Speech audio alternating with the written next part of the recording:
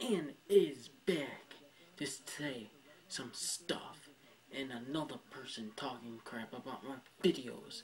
This guy writes a bad comment on episode 6, Dragon Ball Z, and he says, "Dude, you're just mad at the show because you like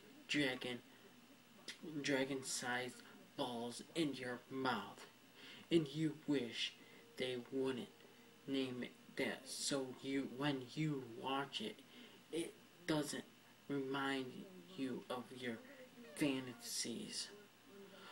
Dude, are you trying to tell me that you like dragon-sized balls up your ass every day and in your mouth every day? Well, that's what I think you're trying to tell me. But dude, I don't like balls. I like tits. Tits are a lot better than balls in your mouth and ass. And I have a wife too, you know. I'm not gay. She don't have a penis either. Fucktards. So yeah, I'm not gay like you pussy ass bitch. Pussy ass bitches. And he writes on episode 8 also, Harry Potter.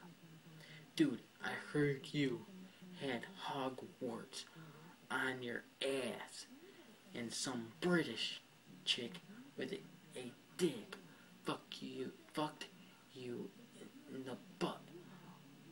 Once again, dude, are you telling me your gay sex stories? I don't really need to hear your gay sex life. Thanks. Bye now.